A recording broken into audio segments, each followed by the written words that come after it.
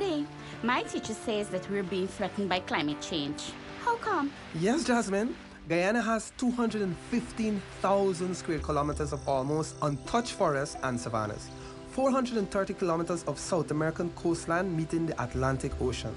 Our vast forests capture more greenhouse gases than our population produces, making Guyana a net sink for global greenhouse gases. And yet, due to our geography and how we have settled on this land, we are very vulnerable to the impacts of climate change. Wow. Yes. Our ancestors created a network of canals and dams to reclaim land from the ocean, creating our coastline. Our river and sea defenses make it possible to live and work on this coastline, which is actually 0.5 to 0.7 meters below sea level. Most of us live near the coastline, and we have held the ocean at bay with seawalls to the north, while we also have created reservoirs to the south to store water for agriculture. But despite our resilience, climate change can threaten our lives and livelihoods. With sea levels continuing to rise, our hazardous position along the coastline could become very, very catastrophic. If we live away from the sea, we will be safe then, Daddy? No, not really, Jasmine. While those along the coast live under the threat of flood, those living in Guyana's interior also face threats from nature and have become overwhelmed by the new extremes of weather brought on by climate change.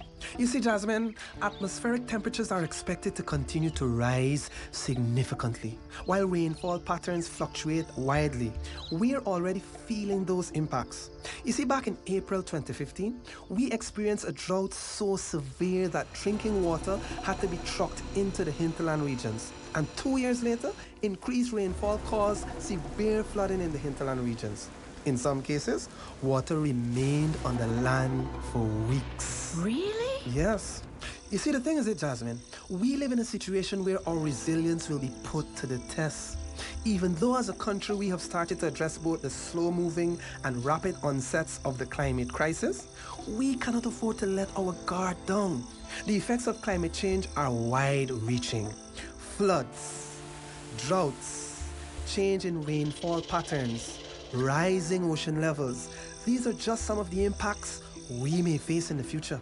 So, Daddy, is the government going to protect us? Well, actually, Jasmine, our government has taken action across various sectors to address climate change. You see, the Sea Defense Resilience Project will improve and reconstruct 5.4 kilometers of sea and river defenses in Guyana's coastal regions, taking into account storm surges and rising sea level. Okay. Yes.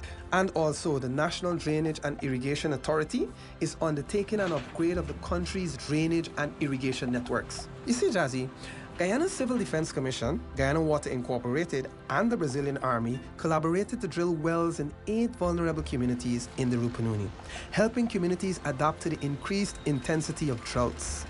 And also, the Ministry of Agriculture and partners of the Americas are supporting climate-smart agriculture throughout Guyana, employing practices that focus on sustainability in water and land usage to reduce greenhouse gas emissions. Great, that's good news. And also, the Forest Carbon Partnership Facility's RED Plus project involved key stakeholders from indigenous and forest-dependent communities to contribute to the design of a national RED Plus strategy, including climate change measures to reduce emissions from deforestation and forest degradation. The Office of Climate Change is in the process of developing the country's National Adaptation Plan and National Climate Change Policy.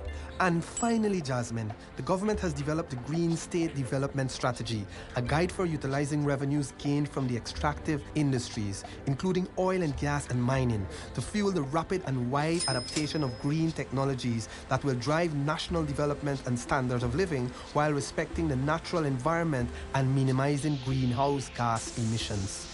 You see, while the government is taking these key steps, there are many, many more things that we can do together to contribute to our country's resilience. For instance, we can reduce the impacts of droughts and floods by helping manage the water supply and by storing and using the available water wisely. We can also maintain drainage by keeping drains, trenches, and canals clear of litter and waste. We can build our homes, businesses, and livestock on higher ground to protect them from floods and rising water levels. That's a big job, Daddy. Everybody has to do their share. Yes, Jasmine. Everybody has to do their share by working together. We can ensure a resilient and strong Guyana for years to come. To find out about the NGOs and government agencies that are building climate resilience in your community, call the Office of Climate Change hotline 223-0975 or email us at info.occ@motp.gov.gy.